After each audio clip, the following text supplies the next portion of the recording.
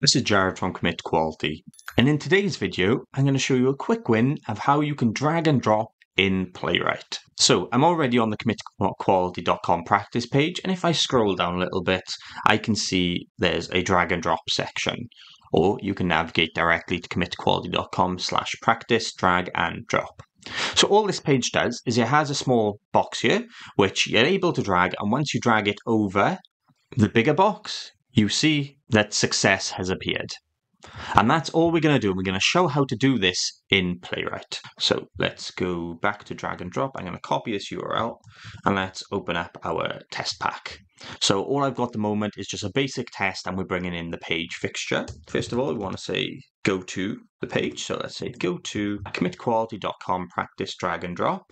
And now I want to show you the really simple and easy way of how you can automatically just drag a box onto the other one using one simple method. And then I'll also show you the manual way as well in case you need to do something else in between. But the nice simple way, so this would be the drag to method.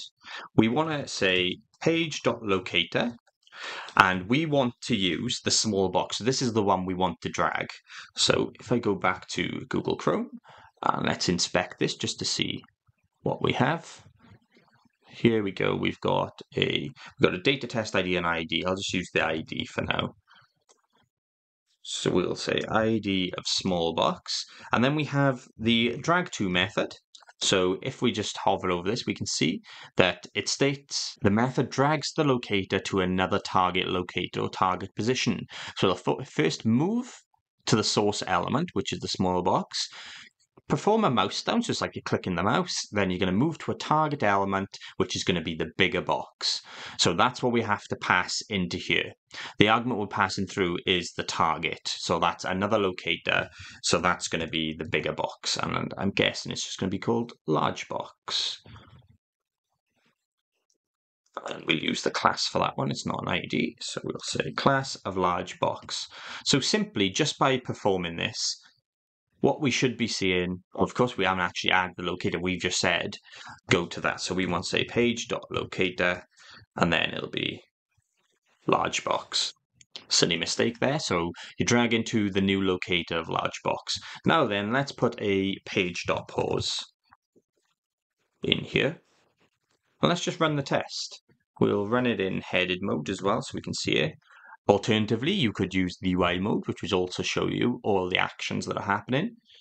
But what you can see here is gone over and it's gone to success because it's dragged it. So actually, tell you what, instead of the page.pause, let's use the UI mode to show exactly what's happened. So we've got the basic test here.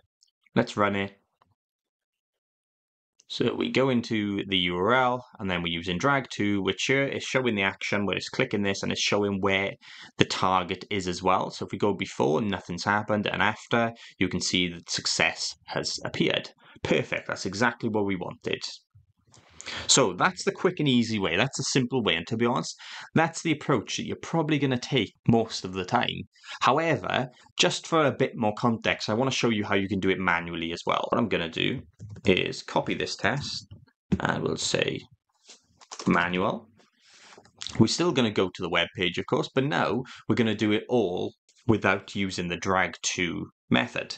So to do this, we want to say await page.locator, and we want to get the locator, which is the small box. So we are saying we want to get the locator of the small box, and first of all, let's just hover over it. Once we've hovered over the element, we then want to do a mouse down, which is exactly what this drag to did. So we can do that by saying await page dot mouse dot down. So at this point, what we've said is I've moved my cursor over to this small box, which is this, and now we hovered over, we want to click the mouse down button so it's ready to drag. So that should have done that. Then what we want to see is we want to hover over the large box. So I can copy this line, and let's just use the large box locator. And you might have guessed in, we've now got the mouse down. It's still mouse down, but it's moved over to the large box. And now we want to say await page.mouse up. And that should be it. That should show now how basically what this drag to method is basically doing. When you're giving your locator, it's saying, okay, I want to hover over it, click the mouse down, and then saying hover over this locator and click the mouse up. So that's probably, if you went into the actual code, similar to what they're doing behind the scenes. This does give you a little bit more options of maybe you want to do different things. You don't want to just drag to one element, but like I said, I can't see a massive use for all of this, but I'd like to show how it's kind of working.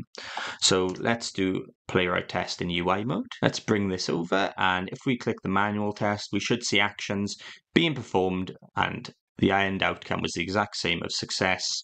But what you can see here is we hovered over, we've clicked the mouse down, we're now saying drag over to this locator, and mouse up, which shows the success after it. Perfect. And that's how easy Playwright have made it to do drag and drop. As always, if you do have any questions or comments, drop them down below. A like and subscribe is appreciated. I've also enabled super thanks on my videos now. If you find my tutorials helpful, you can add a super thanks, which helps me continue to create these. Thank you for watching and have a good day.